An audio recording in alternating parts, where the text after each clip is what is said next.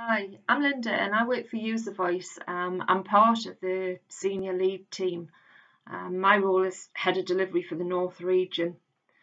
When I was actually in prison, I was surrounded by people whose life stories really got me and touched me.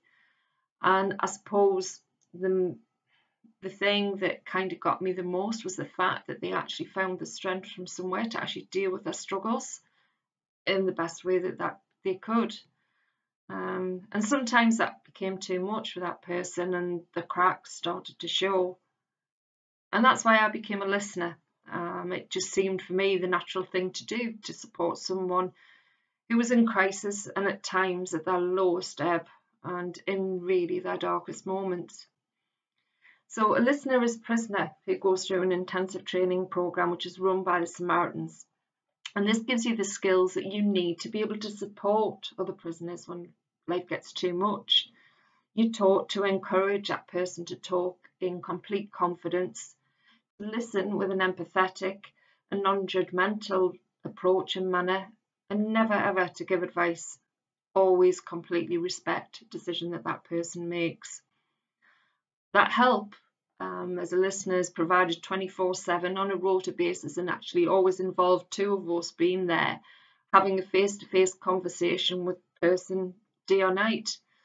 Most of the calls were at night, but I think that was kind of because that was at times when people are alone and there's too much time to think.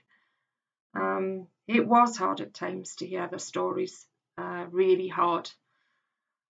Supposed to see the raw emotions of scars that were hidden and sometimes not, the anxiety, the depression, the tears. And when I left that person, yeah, that was a tough time too, because your only hope is that they will continue to fight with their struggles and not give up. So yes, many sleepless nights worrying about that person that I'd spoken to, and at times it wasn't one, it was a few. And I'm not ashamed to say I cried. Many times I cried.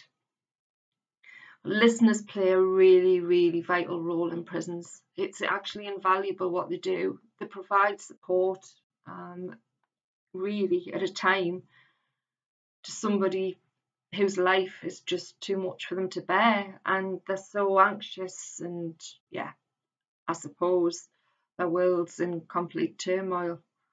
And I was really, really proud to be a listener, however hard it was. And you know something? We all need to listen because so many voices do need to be heard.